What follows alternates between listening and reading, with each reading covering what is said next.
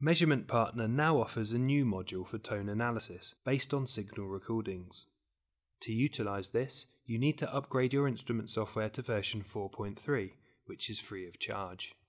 Then, on the instrument, select Setup from the main menu and open the signal recording group.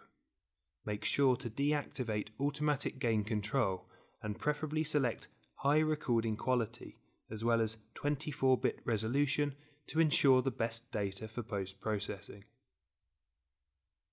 It is then entirely up to you whether you want to control recording manually, have it triggered by level exceedance criteria, or automatically run the recording for the entire duration of the measurement.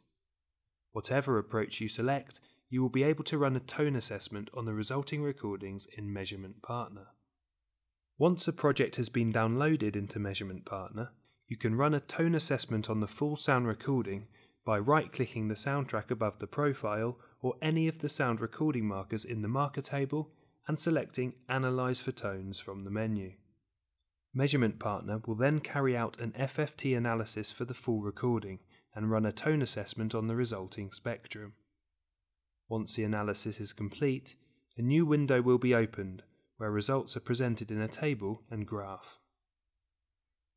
The view further provides the same options as tone assessment option from the spectrum module, allowing you to choose the analysis options as needed. In some situations, tonal components may only appear for a fraction of the recording's duration.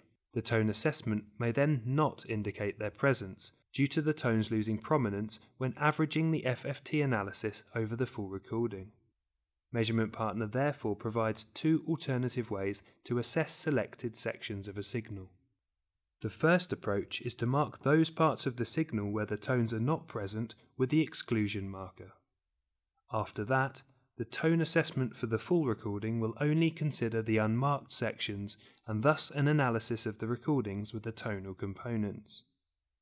Alternatively, you can just highlight the part of sound recording which contains the tonal components and run the analysis on the marked section.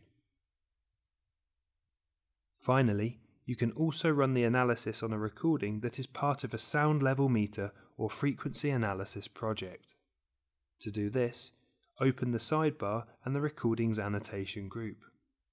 Right-click the recording to analyse and select Analyze for Tones from the menu.